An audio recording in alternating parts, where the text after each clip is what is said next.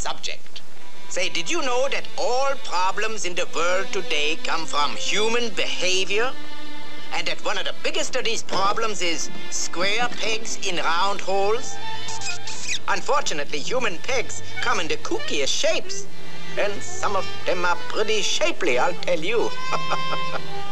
But whatever the shape, each must fit his right place in life. Like this. And if it doesn't fit, use a bigger hammer. Here in the vocational guidance lab, the professor turns failures into instant success with aptitude testing. Just look at all the case histories. Now let's see. Einstein, Marconi, Thomas Edison, Donald Duck, Rockefeller, Donald Duck? Ooh, that's right. My most sensational case history. My own nephew. But it was only a few months ago. He was sitting right over there. And I said to him, stop drifting, settle down. Ooh, what am I saying? Stop being settled down and get out and do something. There must be something you can do. I could. You are going to take the famous Von Drake ABC test series. First, we analyze your IQ. All right, stick out your eye and we look at your cue. No, that isn't what I meant. I mean, remove your hat.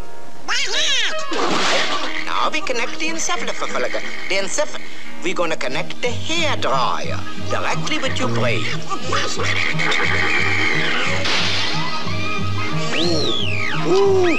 Ooh, good heavens, the brain of an Einstein.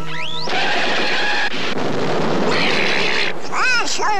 I better get out of here. Stop.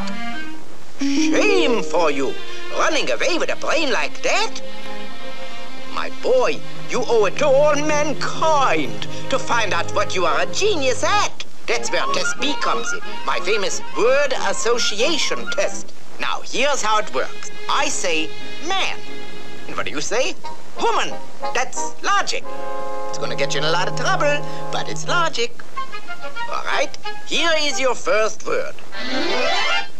Quick, what comes into your mind? Huh? What am I doing? I don't have to know how to say it. I'm the doctor. All right, I'm going to give you a little help. A. Quick, what do you think of? B. Excellent. That's good enough. We quit while we're ahead.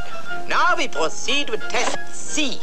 The amazing Professor Von Drake ink blot test. It reveals what is hidden in the subconscious mind and gives the final answer. The professor demonstrates. Ink, paper, now squirt, fold, unfold, and presto! We have a snapshot of what's on my mind. Ooh, if that's what's on my mind, I'm in trouble. Let me do it. Ink, paper, squirt. Help! I can't see. Where's Tessie? I can't see Tessie. Ooh, now I can see. How marvelous! My first ink blot test in living color. And all spelled out. Go west, land of opportunity. Congratulations, young man. There, you see how easy it is to make nothing out of something? It means that you are going to be a genius raising bees out west. What a triumph for vocational guidance. And we're going to guide you right out of the door. Well, believe it or not, my nephew Donald made good. He started out with one hive, then another, until he was so full of hives, he didn't know where to scratch. But human behavior never sleeps. And the trouble started early one morning. It was a clear case of obsessional neurosis, like when a bear has honey on his brain. Now I want you to observe the dramatic conflict between human behavior, bear behavior, and government behavior. You can see when a bear has a monkey like this on his back, nothing but nothing can stop him. As always, we can observe here the constant battle between producer and consumer, one of the major problems of human behavior.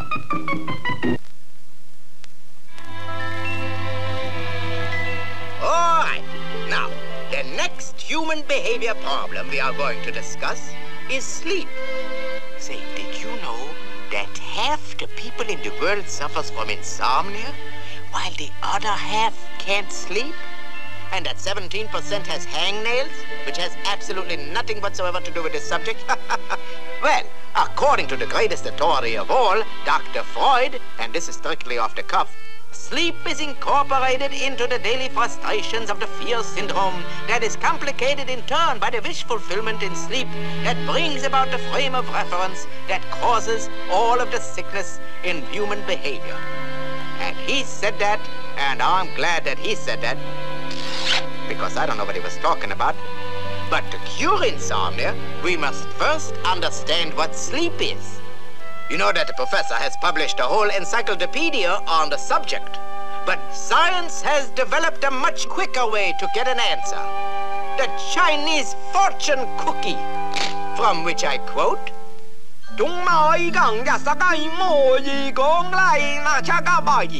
that's a beautiful definition. All right, now we know what Confucius said. Let's see what modern man, or myself, has to say about it. Now my research on this strange behavior disturbance shows that man spends 1/3 of his time in bed. Ever since man felt the need to sleep, he's had trouble sleeping. In the Dark Ages, man tried to sleep on bare stone. Seeking better methods, he tried hay. Gesundheit. The next great advance was wood, but the termites kept him away. And finally, he tried metal.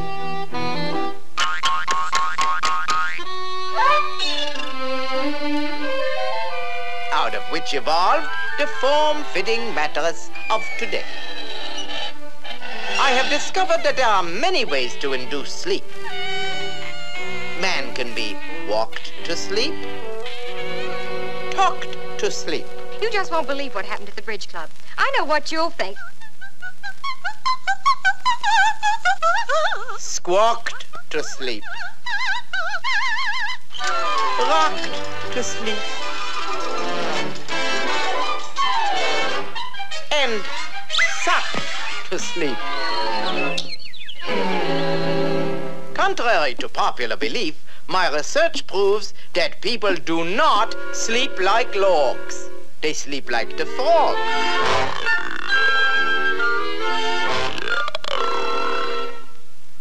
The dog.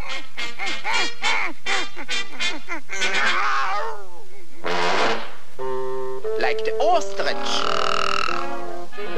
The mole. The bear.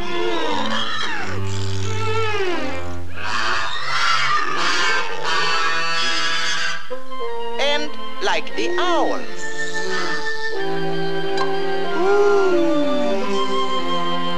Today, more and more people find it increasingly difficult to obtain a good night's sleep.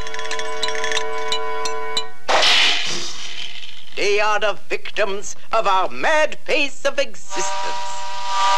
While some perform their daily toil, these insomniacs sleep too hard at work. Hey!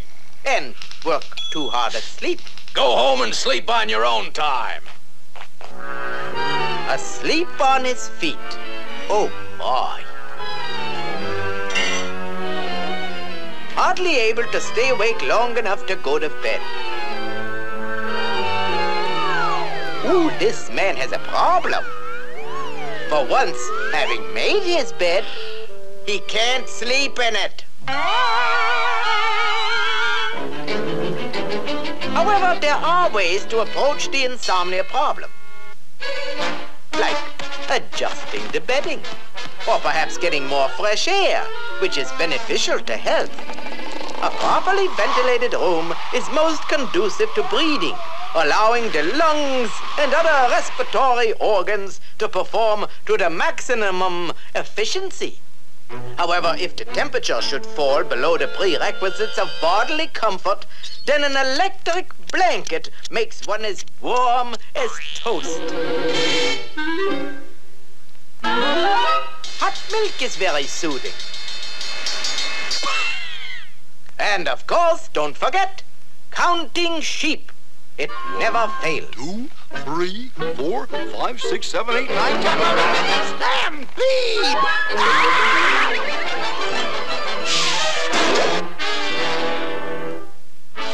But the professor hasn't been asleep on the job, I assure you. Today, my research associates are giving man a chance to sleep as he has never slept before.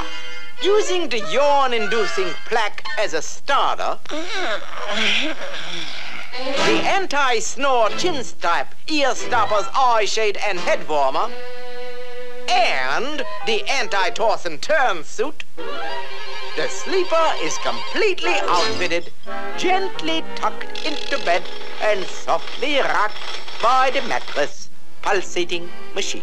Dreamy music soothes each jangled nerve as a seismographic chart is giving science an insight onto the subject's reaction.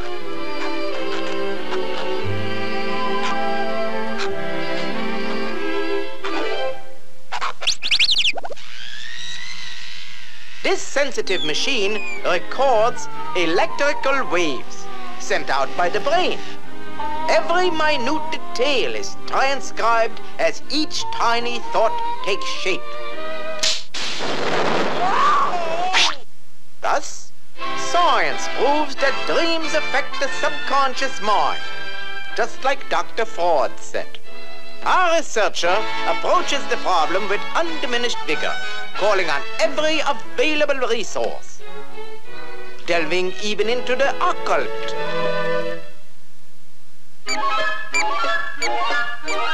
Enlisting Mother Nature's help. We carefully consider every possibility because science can leave nothing to chance. Only through constant effort and research can we come up with the final answer to man's insomnia problem. Sleep finally came to this poor, suffering insomniac. How lucky he called on us for help. So you see, science has found a way to cure insomnia. Now all he has to do is find a way to cure his headache.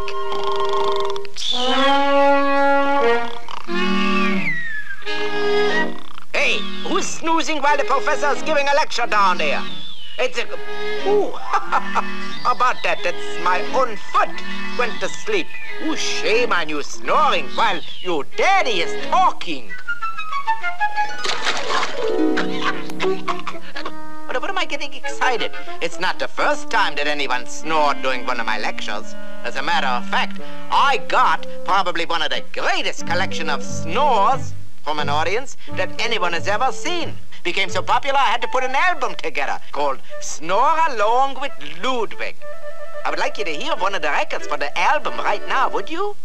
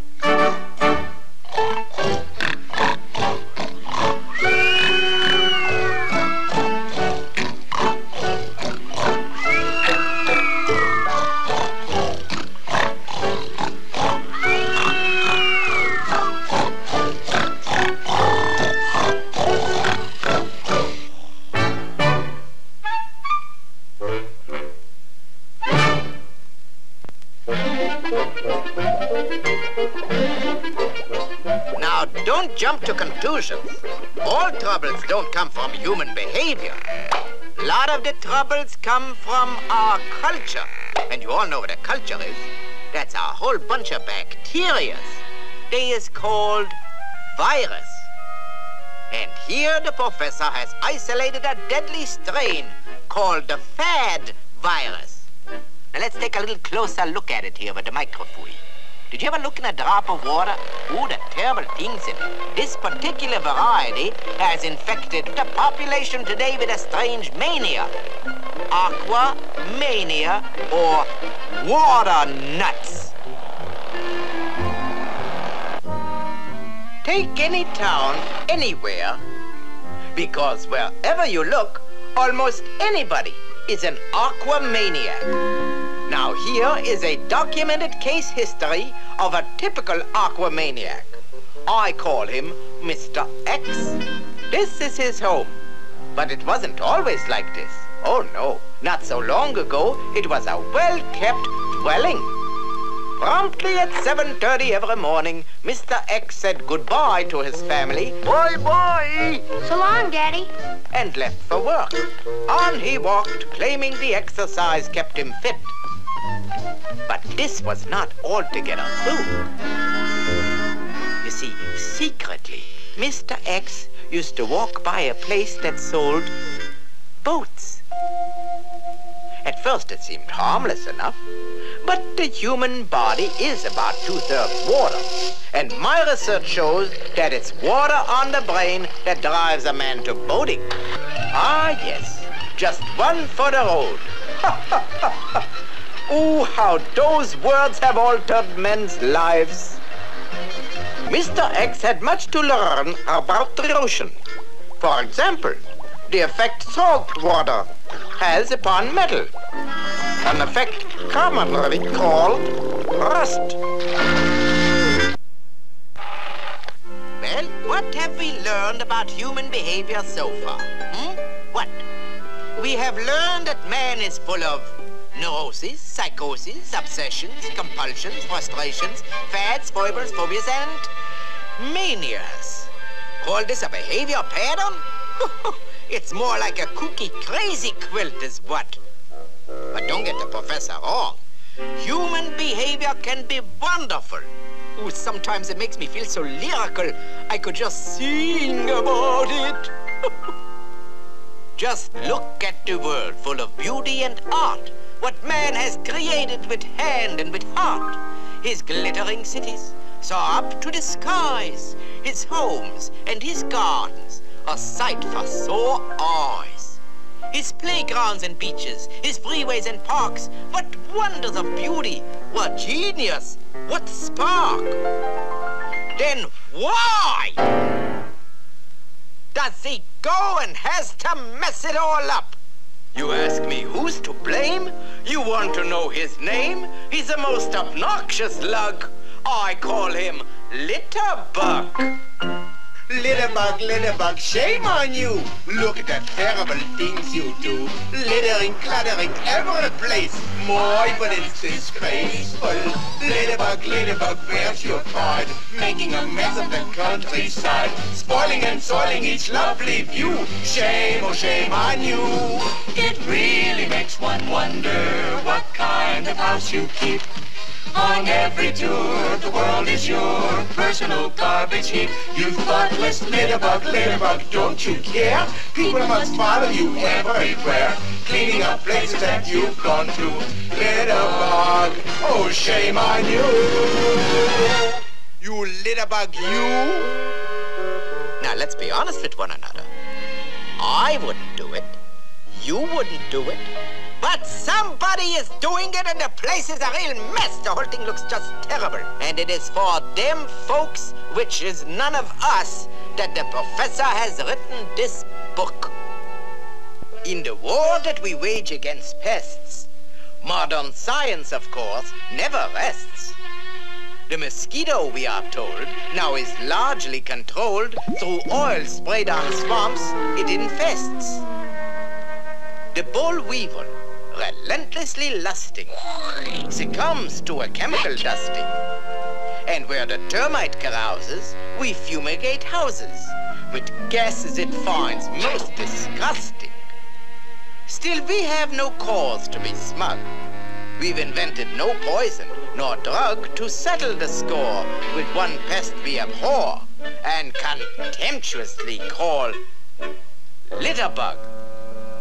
This strange wingless pest we berate was unwisely endowed with one trait.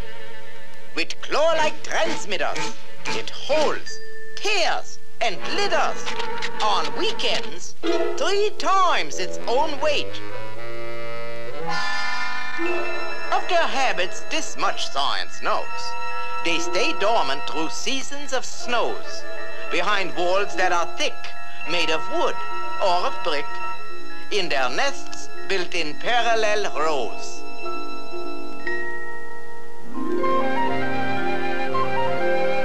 They emerge in great numbers in spring, and at once start to scamper and sing.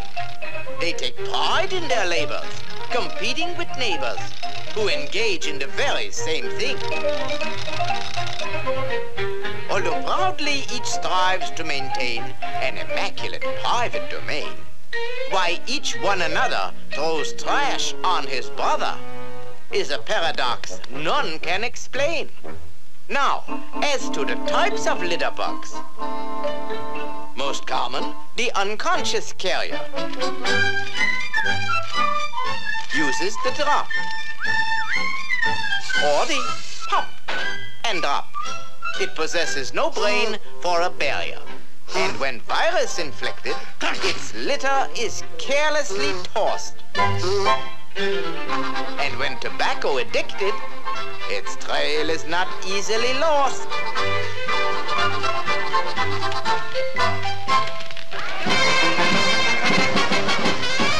The sports bug, flamboyant in raiment, is always loaded for littering entertainment. Drop kicking. A well-placed bunt. Drives that are clicking. A javelin stunt. Ouch! A 4-litter man. Now the sneak bug is a sneak. Methods polished to perfection. Some so smooth in technique, they defy human detection. It's impossible to follow the sleight of hand action unless we slow down that action a fraction.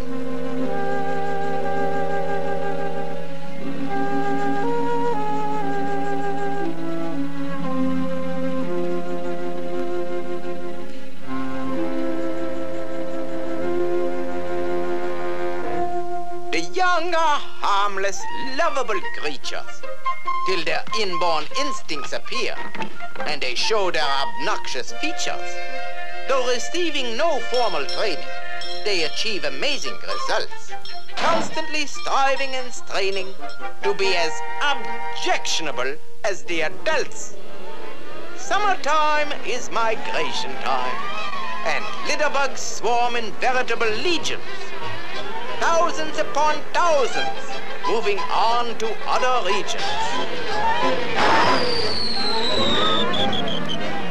Ooh, a frightening experience to be caught in their path.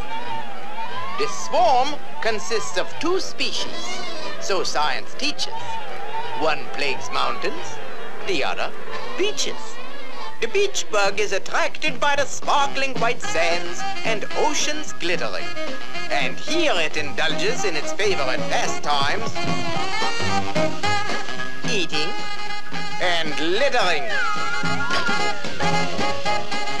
Beach bugs is not nocturnal.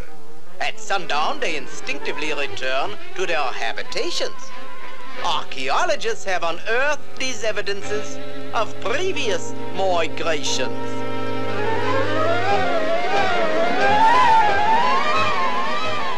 The mountain bug is drawn to woodland splendor, where nature's at her best. Here it establishes a temporary nest. In the crisp mountain air, its appetite is far from retarded. It eats anything from containers that can be easily discarded. Little bug, little bug, little bug. Little bug, shame on you. Look at the terrible things you do. Littering, cluttering every place. My, but it's disgraceful. Litterbug, where's your pride? Making a mess of the countryside. Spoiling and soiling each lovely view. Shame, oh shame on you. It really makes one wonder what kind of house you keep. On every tour, the world is your personal garbage heap. You thought less, Litterbug, don't you care? People must follow you everywhere, cleaning up places that you've gone to. Litterbug, shame on you. Clutter. Picnics, tourists, bah. Well, there you have the bare facts on human behavior. Don't forget what the professor has taught you. Well, I guess I won't need these notes any longer. Oops. Well, auf Wiedersehen.